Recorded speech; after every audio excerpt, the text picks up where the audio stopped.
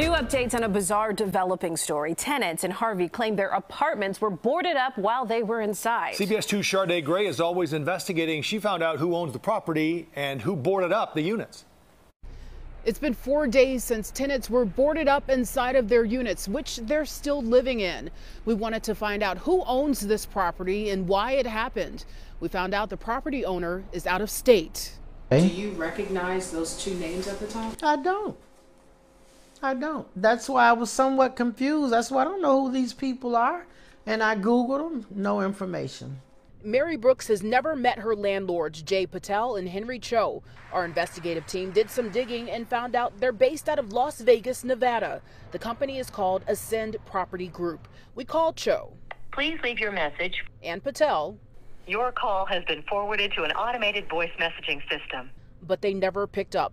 Chicago-style management company works with both men. Tim Harstead is with that company and says their crews boarded up the units. He says the renters aren't telling the truth. No one was boarded up inside. The police were there with the village of Harvey and made sure that everything was cleared out. Brooks and others say that's not true, and they were boarded up inside their apartments. They acknowledge a letter was sent to the renters telling them they needed to be out of their homes by December 29th. And I said, is my apartment scheduled to be boarded up today? And he said, no, you're on the schedule for next week.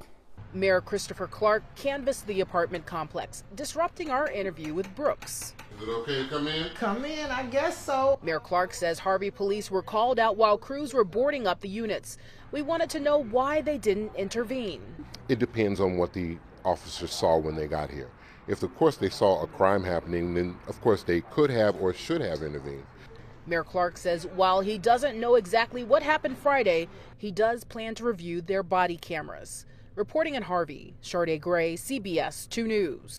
The Housing Authority of Cook County says they are running through options to make sure tenants find a place to live.